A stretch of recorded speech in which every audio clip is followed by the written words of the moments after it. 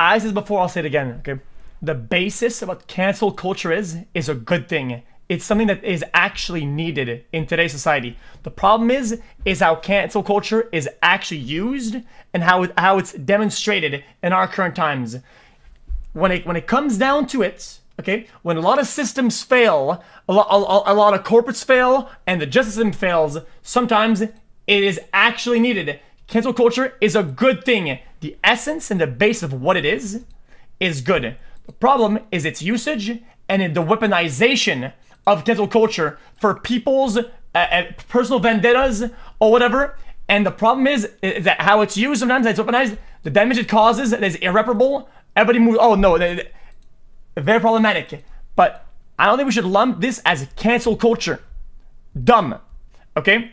If let's say, another analogy, you hate women and you always say that in public, yeah, you're not gonna get platformed by corporates and sponsors. Yes, you will be canceled. Or you can say, oh my god, that's cancel culture. No, that's not what you should say. You should say, yeah, fuck yeah, that's cancel culture, bitch. Fuck you.